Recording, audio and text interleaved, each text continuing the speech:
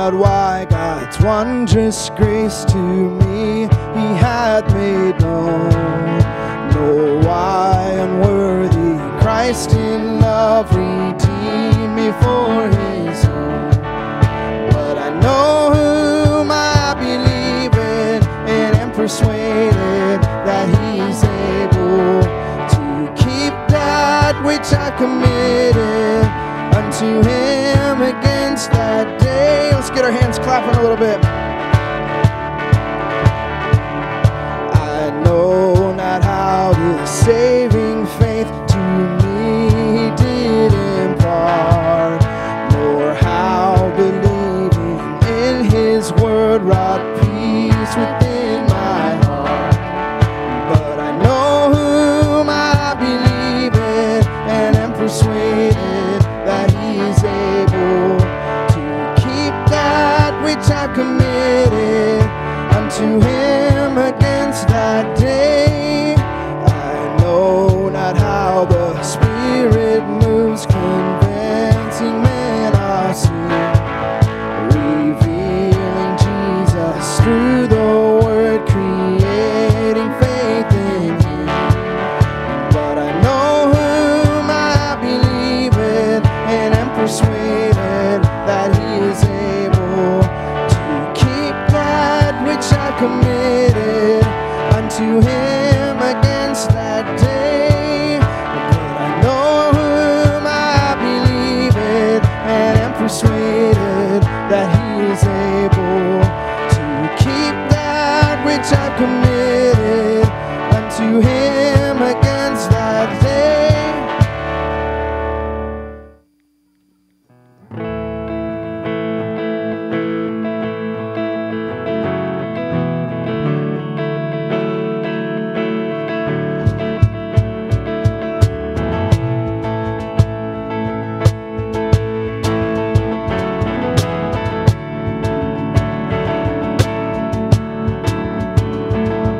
Let praise be a weapon that silences the enemy. Let praise be a weapon that conquers all anxiety. Let it arise. Let praise arise. We sing your name in the dark and it changes everything. We sing with all we are and we claim your victory. Let it arise. Let praise arise. We'll see you break down every wall. We'll watch the giants fall. For fear cannot survive when we praise you. The God of breakthroughs on our side, forever lifted high. With all creation cry, God, we praise you. Oh, we praise you. Oh,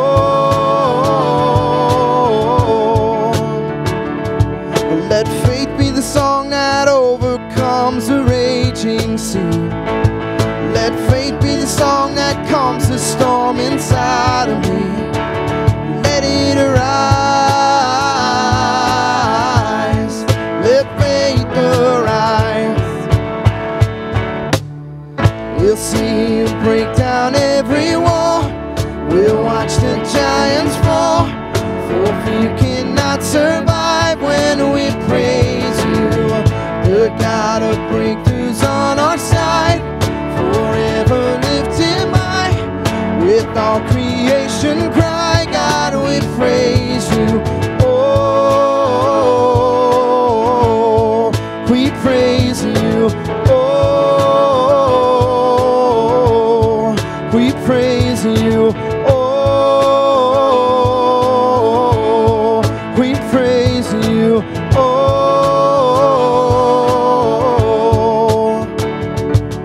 this is what living looks like. This is what freedom feels like. This is what heaven sounds like. We praise you, we praise you. This is what living looks like. This is what freedom feels like. This is what heaven sounds like. We praise you, we praise you. This is what living looks like. This is what freedom feels like. This is what heaven sounds like. We praise you, we praise you. This is what living looks like. This is what freedom feels like. This is what heaven sounds like. We praise you, we praise you. We'll see you break down every wall. We'll watch the giants fall. For fear cannot survive when we praise you. The God of breakthroughs on our side, forever lift him high.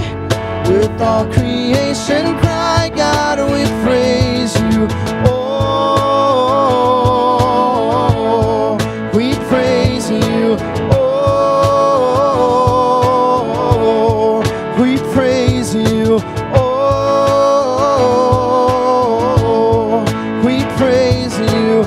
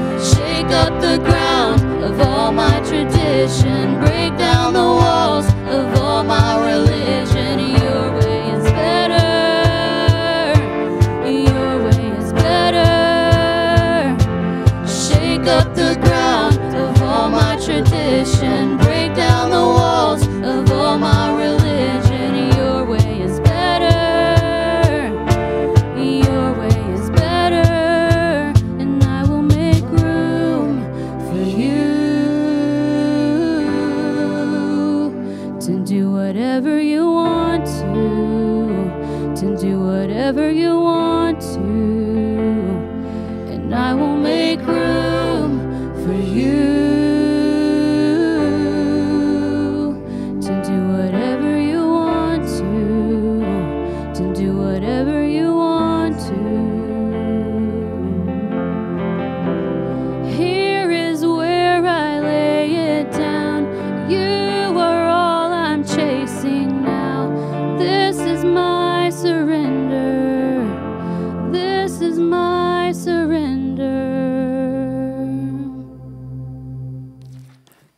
Thank you for that good singing.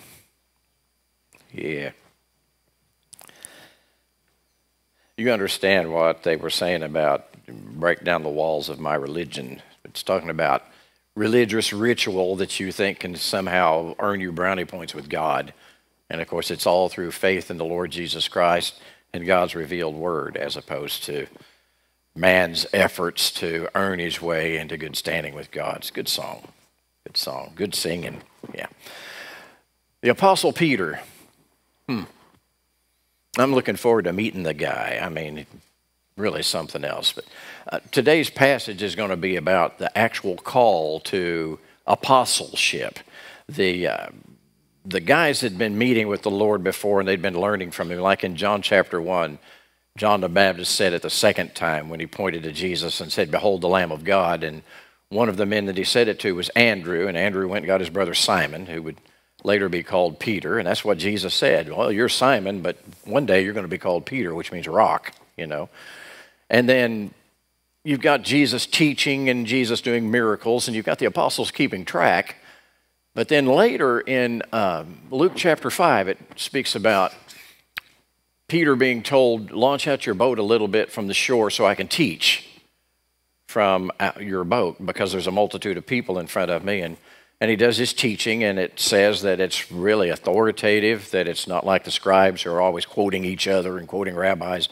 Jesus kept saying, this is what I say, and this is what the word says.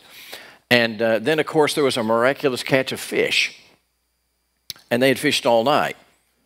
And middle of the day, you know, the fish are down on the bottom, unless the Lord makes them come up. And miraculous catch of fish, and Peter said, what? Depart from me, Lord, I'm a sinful man. You know, he knew that Jesus had done a very miraculous thing there. And then Jesus said, don't be afraid. Someday you're going to be catching men. You know, and that makes it sound like Christians are predators and non-Christians are prey. But, you know, when you're catching men, what are you actually doing? You're wanting them to be a part of your family, part of the forever family of God. You want them to become your brother and become your sister, to be a joint heir with you, to have a wonderful fellowship. One of the fishermen was, of course, the Apostle John, and he said, what we've seen and heard we declare to you so you can have fellowship with us. You know, so if you're here this morning and you're not a Christian, we're fishing for you because we want you to be our brother. We want you to be our sister. We want you to be in our family. We want to have fellowship with you. And it's better than being buddies, you know. One body in Christ. One big, happy, forever family. That's what we want. And so that's what Jesus was saying. But how did Peter do? You know, henceforth you'll be fishing for men. Well, when Jesus was being tried that night and was going to be crucified the next morning, what did Peter do? Did he fish for men? Well, he denied that he even knew Jesus. He failed miserably. But then after the resurrection of Jesus, after he was crucified, he appeared to the disciples several times. And in John 21, John says this is the third time that Jesus appeared to them. And they've gone fishing, and they fished all night again. And they caught nothing, fishing all night again. How many of you men have done that before? You know, I fished all night and caught nothing. My cousin Mike caught me right here one time. But anyway, that's beside the point. And then what did Jesus do? He said, well, throw it over the right side of the boat. And they caught so many fish that it took 2 boats to drag it to the shore. And then Jesus said, Peter, you denied me before, but when the opportunity comes for you to lay your life down for me, you're going to do it this time. You're not going to fail. Now, this Simon Peter, who had denied the Lord Jesus Christ in the presence of Jewish officials, what did he do on the day of Pentecost after the Holy Spirit came upon the apostles? He said to the very people who were responsible for crucifying Jesus, plus thousands of others, because they were there for the feast of Pentecost, he said, this Jesus whom you crucified is risen, and we're witnesses. And God has made him both Lord and Christ. So he fished for men. Now, this passage, I want to emphasize something here. There was Simon Peter who was told, you're going to fish for men, and he failed. But then after the resurrection of Christ, and then after Christ sent the Spirit, to indwell believers, he didn't fail. And so I want to emphasize in this passage where Jesus says, I will make you fishers of men. You see, there's a difference between go out and fish for men and I'll make you fishers of men. In other words, Jesus, the Spirit of Christ, did something in the heart of Peter that he wants to do in the heart of every believer. Now, believers in Jesus, brothers and sisters in Christ, you and I are not, we haven't been suggested that we fish for men. We've been commanded to. In the Great Commission, he said, go and make disciples of all nations, baptizing them in the name of the Father and Son and Holy Spirit, and teaching them to observe everything I commanded you. He commanded them to go fish. Then he says, now you command other believers to do the same thing. The reason that there are Christians multiplied over the face of the earth is because there are believers who take seriously the command by the Lord Jesus Christ to be fishers of men. But he makes you fishers of men. That's why the Apostle Peter, bless his heart, all of his failings are in Scripture. Wouldn't you love to have all of your failings in God's Word so that a bunch of people could read it? Poor guy. But the point was, here is Simon, son of John, Simon Bar-Jonah, and he's a failure. And then here is Simon Bar-Jonah, who, when it was time for him to be crucified, said, I'm not worthy to be crucified like the Lord was. Crucify me upside down. What was the difference? Jesus made him a fisher of men. Now, Mark chapter 1, verses 16 through 20. This is not his first encounter. You know, if you were just reading the book of Mark, you don't read anything else, you would think, that's really weird. They're out there fishing, and then along comes this stranger and says, follow me, and I'll make you fishers of men. And they go, oh, okay. You know. No, they'd have several encounters, including the miraculous catch of fish. And the reason that there was the miraculous catch of fish was he was making a point with Peter. On your own, you're not going to catch anybody. It's going to have to be with the help of my Holy Spirit. Listen to John chapter 15, verses 26 and 27. When the Helper comes, whom I will send to you from the Father, that is the Spirit of truth who proceeds from the Father, he will testify about me, and you will testify also, because you've been with me from the beginning. He's saying to the apostles, my Holy Spirit's going to be the one who's going to fish for men, and you're going to cooperate with my mighty, powerful Spirit. He's going to bear witness, and then you're going to also bear witness. So believers in Jesus, the real power behind bringing people to Christ is the Spirit of Christ. And you and I are the also. We cooperate. Now I'm going to read the passage. As he was going along by the Sea of Galilee, he saw Simon and Andrew, the brother of Simon, casting a net in the sea, for they were fishermen. And Jesus said to them, follow me, and I will make you to become fishers of men. Immediately they left their nets and followed him. Going on a little farther, he saw James, the son of Zebedee, and John, his brother, who were also in the boat mending the nets. Immediately he called them, and they left their father Zebedee in the boat with the hired servants and went away to follow him. Okay. There's a promise, but there's a condition to be met in order to achieve that promise. Jesus said, I'll make you fishers of men, but what did he say that we had to do? Follow him. You've got to follow in order to fish. You're commanded to fish, but you've got to follow in order to fish. Sharing your faith with somebody else is not something that on your own, in your flesh, you're going to conjure up. Now, I know that there are type A people, you know, that would try to lead a gas pump to Jesus. I mean, you know, they're just always doing that. And, you know, sometimes they do it like a bull in the china closet, don't they? You know, I can remember one particular time, there was a guy that had been visiting our church, and he'd been coming to Sunday school, you know, and we'd talked to him some about the Lord, and I had an evangelist with me who will not be brought back. And this evangelist said, well, you got somebody for me to go see? I said, well, let's go see this guy, you know, and we go and we visit him. And, you know, you've been talking, and you understand how conversations go ever since you've been a couple of years old. And you know when somebody's ready for you to shut up. Right? Okay? Don't look at me like you're ready for me to shut up. We're not even close. But you know when somebody has said, well, the conversation over, I don't want to talk about this anymore. They might not use those particular words, but that's what this guy said to this evangelist. You know, the evangelist came to him and he gave him the gospel like he'd already been given, you know. And the guy, well, you know, I'll sure think about that, and okay, and I've got this that I've got to do, and I've got that I've got to do. In other words, he was saying very clearly, time to quit. Time to quit. And he didn't leave, and he persisted. He kept on, and he kept on, and he kept on. And I promise you, this guy prayed a prayer that he didn't mean to get the evangelist to go away. And you know what? We never saw him darken the door of that church again. Okay. So the evangelist went fishing without following. There was something that was not right in the heart and attitude of that evangelist, or he would have respected that man's space.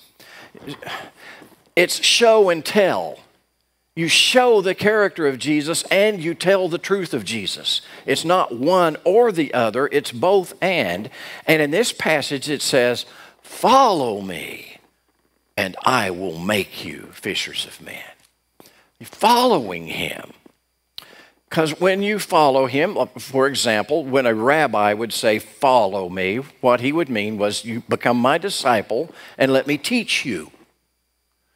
When Jesus said, take my yoke upon you and learn of me, that was something that a rabbi would say to somebody who he wants to be his disciple. And Jesus said, my yoke is easy, my burden is light. In other words, it fits you just right. You know, learn of me. And so that's the first thing. If you're going to fish for men, the more you know of God's truth, the more effective you're going to be as a fisherman. So part of following him is learn his truth. Learn his truth. But how ignorant are some of us? You know, some of us maybe know one or two scriptures. And what? We've got 52 scriptures on our website anytime you want to go there for memorizing. You know, and we've got a printout of all of the Old Testament events to help you get a basic understanding of what was leading up to the New Testament. It's there day after day if you want to go to the church website and see it. We've got it printed out if you want to see it in paper and want to put it on your refrigerator along with pictures of your grandkids. You know, we've got it available to you. What have you done with it? Learn his truth. The more you know his truth, the more effective you can be in sharing your faith with the Lord Jesus Christ, your faith in the Lord Jesus Christ. Follow me, learn from me. Also, what does his truth do for you? It transforms you. Not only does it make you a better witness, it gives you a better walk. You talk the talk and you walk the walk. People see that moral, honest, loving, kind lifestyle that you've got. Also, if you follow him, that means that you're yielding to his control in your life. The Bible says what? Ephesians 5:18, be filled with the Holy Spirit. Greek present tense, which means consistent, over and over action. In other words, keep on being filled with the Holy Spirit. Keep on confessing your sins. Keep on asking him to give you grace to overcome your sins. Keep on giving him control of your life. Like a lady, one of the pianists in Crowell, Texas, where I pastored, she said, sometimes I say to the Lord, Lord, if you don't take charge of me, I'm going to sin. That's pretty well what we're talking about. You let the Holy Spirit take control of you. That's part of following him. You learn his truth and you yield to his Spirit. And if that's the case, then what? Fruit. You see, they don't just hear the truth, they sample the fruit. There's a life that backs up what you're saying. If you're talking about how wonderful the Lord is and how great it is to be a Christian, and you have an obviously sinful lifestyle, they're not going to take your witness seriously. But if the fruit of the Spirit is popping out on you, one of the branches, then they're going to understand that there's something about Christianity that has affected your life. An attractive life. And what does it say? The kindness of the Lord leads to repentance. Well, where are they going to see that? We're going to see it from the body of Christ. Chick-fil-A. Their mission statement begins this way. to glorify God by being faithful stewards of what he has entrusted to us. Clearly a Christian business, a Christian organization. They caught a lot of flack because they came out, their CEO, Dan Cathy, said, the Bible says that marriage is supposed to be between a man and a woman. And they caught a lot of flack for that. And a lot of the Chick-fil-A restaurants had demonstrators that would come demonstrating for gay marriage, and they fed them chicken. Yeah. They sampled love from these people. You know, they were saying, oh, you hate homosexuals. No, the Bible says that homosexuality is a sin, but sin can be forgiven and sin can be overcome. And there are people who have left that lifestyle. So it's not hate, it's just speaking the truth in love. But Chick-fil-A demonstrates consistently the love of the Lord Jesus Christ. I have a thing here from 2004. And it's actually from a man who gives his name, and he even gives a couple of phone numbers. His name's Robert Mitchell. He says, in the town of Boone, North Carolina, a Chick-fil-A was built, and all the parents and children were thrilled to have a restaurant with great food and awesome indoor playground. There was one little girl who couldn't enjoy the food because her chemo treatments made all the food tasteless. She was most disappointed, however, that she was not able to play on the new, really awesome-looking playground that she saw so often on her way to the doctor's office. This was because her immune system was nearly non-existent, and her parents and doctors were concerned that she might pick up a bad germ. One particular day that she was at the doctor's office, the manager of Chick-fil-A, who just so happens to be the husband of her favorite nurse and was bringing her lunch, knelt down before the little girl and asked if she had been to the new restaurant to play. The little girl, already upset because of finger pricks, sadly explained her health issues and the reason for her absence at the really awesome playground, and the man held her and cried with her. The next day, the little girl received a phone call from the man who had asked us to meet with him in the parking lot of Chick-fil-A the next Sunday after church. The mom said, I thought you were closed on Sundays. He said, well, we are, but I have a surprise for your little girl. Oh, and make sure she has play clothes and brings her best friend. That Sunday after church, the little girl, her dad, her best friend, and her mom went to Chick-fil-A. The manager locked the door behind them and with his church clothes on, disinfected the entire area from top to bottom twice. He served them cold fountain drinks and ice cream and then played with the little girls until they could play no longer. Then the owner came in for a while. He also played with the little girls and chatted with the parents and made sure they had all they needed. I know this story to be true because the little girl is my daughter, Michaela. She will never forget the sacrifice and kindness of these people. She will forever love Alex and Bing for loving her. And now that she is cancer-free, Chick-fil-A is the best chicken, in her opinion. Yeah. Speaking the truth in love, it says in Ephesians chapter 4, verse 15, is how the church grows. Not just speaking the truth. That's fishing. But speaking the truth in love, that's fishing, having followed Jesus. We follow in order to fish. If you fish without following, you're fishing in your flesh. And sometimes it's powerless and sometimes it's rude and it's ineffective. But if you follow first, then the Spirit of God makes you a fisher of men. Which is why the Apostle Peter is mentioned like he is. Because in his flesh he denied Jesus, but filled with the Spirit of God, he fished. And he fished effectively. Truth, know God's truth, that's part of following Jesus. Yielding to the Spirit of God so that you show fruit, truth and fruit. But also, if he makes you a fisher of men as you're following him, he gives you boldness. This is going to look like a rabbit, but I promise you this is planned. Did you know that Satan hates God? Oh, you didn't know that, did you? Of course you know that. Why does he hate God? Well, he hates God because he wanted to be worshiped as God, and God said, I'm God and you're not, and now you're in deep trouble. He rebelled against God. A third of the angels rebelled with him, and their motivation was pride. They wanted to be worshiped. They wanted to be glorified as opposed to God being glorified. So he hates God. You ever try to hurt God? Take him on in a fight. You can't hurt God, but you can grieve him. The Bible says even Christians can grieve God. They can grieve the Spirit of God, Ephesians 4:30. We can grieve him. And so Satan understands that he can't hurt God, but he can grieve God because God loves people. God loves people. People are committed, are created in his image. He loves us dearly. We are worth dying for. And whenever a crook by the name of Zacchaeus came to faith in Jesus Christ, Jesus said, the Son of Man came to seek and save that which is lost. You're wicked, you're cruel, you're dishonest. You're a human being made in my image, and I'm coming to die for you. By the way, he was on his way to Jerusalem for the last time to be crucified whenever Zacchaeus got saved. He was making a point. This guy's valuable to me. People are valuable to me. So God loves people. God was willing to go to the cross in the person of Jesus so that he could have people back with him. And so if Satan can keep God from getting the people that he loves, he's going to do it.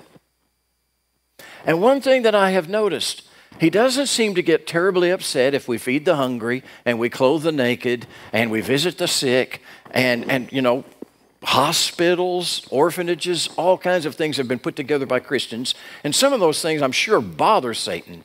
But you want to get resistance, you start to share your faith in Jesus Christ so that that person can pass from death into life, so that person can pass from being lost to being saved, to being somebody separated from God who loves him, to somebody who's in the family of God. Then's when you're going to get resistance. I've been in people's homes before sharing my faith in the Lord Jesus Christ, and it comes to the point where I say, well, can you think of anything that can keep you from praying to receive Jesus as your Savior and Lord? And the phone will ring, or the doorbell will ring, or a baby will cry, or some kind of distraction will come up. And it happens too often to be a coincidence. So understand this. He might not try to stop you from planting a garden for people or from buying gas for somebody or for giving to a charity. But when it comes to sharing your faith with somebody else, expect to be intimidated. Expect to be interrupted. Because there's the point where somebody that God loves can get with the God who loves them. And Satan, who wants to grieve God, is going to stand in the way. So understand that when you're a follower of the Lord Jesus Christ, not only does he give you his truth because you're learning from him, and not only does he give you his fruit because his Spirit is controlling you, taking charge of you, but also he gives you boldness. What did Paul say to Timothy? 2 Timothy 1:7. God has not given us the spirit of timidity, but of power and love and a sound mind. Why do you say that to Timothy? Tendency to get scared. You know what the Apostle Paul said in Ephesians chapter 6? After he's talking about put on the whole armor of God, put all the armor on, and then praying in the Spirit with all, Then he said, pray for me that I will share the truth with boldness. Paul saying, pray for me that I be bold? It's because Jesus makes you fishers of men. Not only by giving you truth if you follow him, not only giving you fruit if you follow him, but giving you boldness. But you've got to follow to fish. If you don't follow, you won't fish. You'll do all kinds of nice things maybe. But when it comes to stepping across that bridge that leads to talking about the Lord Jesus Christ or walking through that door that's been opened for you, you won't do it. You won't have the boldness to do it. And you will actually have demonic resistance. But the boldness to do it comes from the Lord Jesus Christ. He'll make you a fisher of men. He did it for Peter. He did it for Paul. He does it for every believer. But then also he empowers it. Before he went back where he came from, what did he say? You'll receive power when the Holy Spirit comes upon you, and you'll be my witnesses. And remember the John 15 passage that we read. When the Helper comes, he will testify about me. He supplies the power. Matthew 28, 18 through 20, oh my goodness, that's one of the passages that a lot of us, we can quote 19 and 20, you know, go ye into all the world, make disciples of all nations, baptizing them in the name of the Father, Son, and Holy Spirit, and teaching them to observe all things that I commanded you. But that's the meat of the sandwich. There are two pieces of bread. The first one is verse 18 where he says, all power is given unto me in heaven and earth, before he makes the command. And then what's the last thing he says in verse 20? I'm with you always. You understand, here's the command to fish. Go out and make disciples. But before he gives the command, he says, now I've got all the power in heaven and earth. And when he finishes the command, he says, now I haven't gone anywhere. I'm going to be with you to the end of the age. I have all power and I'm with you. I'm going to empower your witness. But what have you got to do to fish? Follow. 1 Peter 3:15. This was one of our Bible school verses. Sanctify Jesus as Lord in your heart. Follow. Always being ready to make a defense to everyone who asks you to give an account of the hope that's in you with reverence and fear. Okay? Be ready.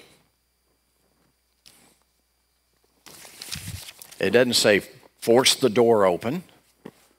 It doesn't say build the bridge. It says follow Jesus and be ready. And sometimes you'll go through a whole day and there's no open door and there's no bridge to cross, and you know you've lived a consistent Christian life and the fruit is showing. But then there'll be other days it might be 2 or 3 times. Be ready. And you're ready if you're following. And I'm done. Time for meditation. Some things to maybe ask the Lord. Lord, am I fishing? Lord, if the answer is no, why? The why is that you're not following, so there's something in your life that you're not following Jesus with. Is there some area of your life that you want him to leave alone? You know, there's some things that are really, really important in our lives. Family? Whoa. Job? Sometimes our hobbies. Sometimes maybe our hobbies take up too much of our attention. There's some area in your life that's not yielded to the Lord. That's why you're not fishing. Now, of course, understand that if you're ready to fish, then when the door opens, you'll walk through it, and maybe there wasn't an open door this past week. You need to ask God, have I been fishing? If the answer is no, why? Some adjustments need to be made. Okay? Am I following, Lord? Is there anything in my life that I'm holding back from you? Maybe you need to make a commitment also. Lord, I need to learn your word. I mean, part of following you is letting you teach me. Will you make a commitment to learn his word? Youth, you memorize a verse a day. You know, you can say a verse 30 times and it's yours. 30 times and it's yours. You've memorized it if you say it to yourself out loud 30 times. How long does that take? It doesn't take that long. Learn God's word. You know, but look at the things that we spend our time on.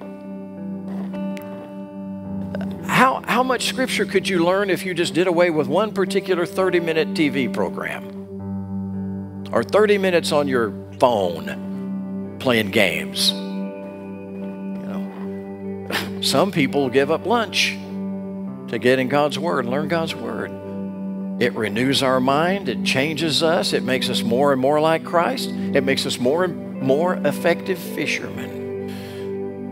And some of us, we're going to come to the end of our life and we're going to stand before the Lord Jesus Christ, and he's going to ask what we did with what he gave us. And he commanded us to fish.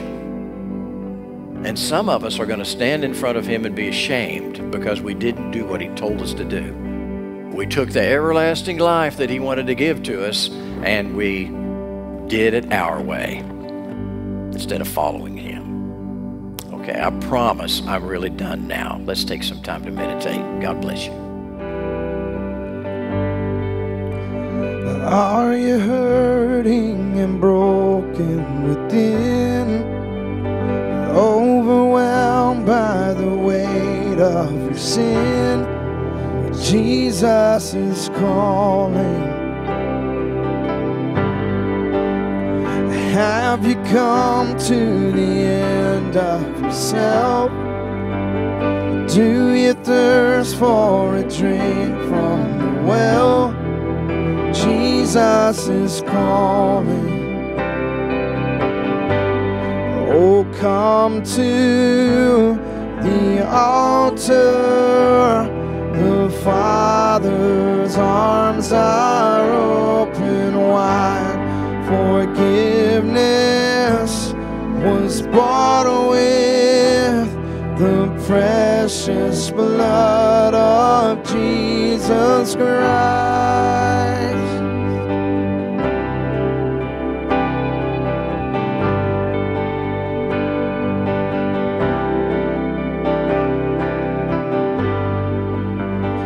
Leave behind your regrets and mistakes. Come today, there's no reason to wait. Jesus is calling. Bring your sorrows and trade them for joy. From the ashes a new life is born. Jesus is calling. Oh, come to the altar. The Father's arms are open wide. Forgiveness was bought with the precious blood of Jesus Christ. If you guys would stand up with us, I'm going to sing, Oh, What a Savior. Oh, what a Savior. Isn't He wonderful? Sing hallelujah. Christ is risen.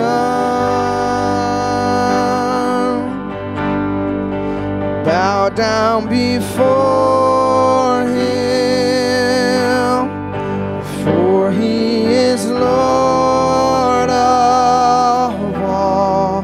Sing hallelujah. Christ is risen. You guys have a great week this week. God bless you.